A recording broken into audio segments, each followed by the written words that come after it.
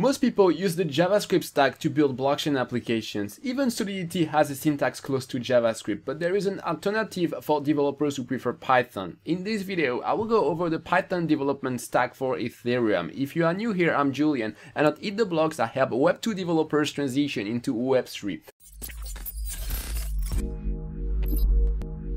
First, make sure you have Python version 3.6 minimum and pip install on your machine. The first tool you need to know is Viper. Viper is a Python-like language for writing smart contracts on Ethereum. The easiest way to get started is with Remix, an online IDE for smart contracts. By default, Remix supports Solidity, but you can also enable Viper support with the plugin manager. After, you can create a Viper smart contract in the file editor. The file extension for Viper is .vy. This is a simple smart contract written in Viper. It has a state variable called greeting, which is initialized to the string hello world in a constructor. There are two functions: print greeting, show the current value, and set greeting, which updates its value. In the compile tab for Viper, we can compile our smart contract. And after, you can deploy and interact with your smart contract in this menu, exactly like with a Solidity smart contract. For larger projects, it's better to use a smart contract framework like Brownie. This is a Python equivalent to Truffle or Hot Hat. You can install Brownie using this command.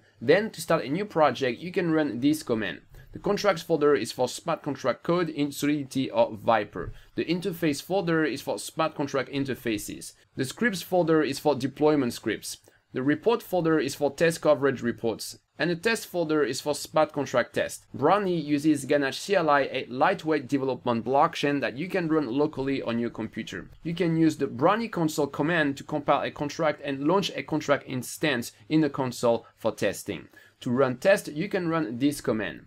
Brownie includes a GUI for viewing test coverage data and analyzing the compiled bytecode of your contract. To open the GUI, run this command. And if you want to interact with a smart contract from a Python code, you can use web3.py, the Python equivalent of web3.js. So that's it for this quick intro of Web3 development using Python. Hey, I'm curious. Do you prefer the classical tech stack for Web3 with Solidity and JavaScript, or do you prefer the Python stack with Viper and Brownie? Let me know in the comments down below. Bye!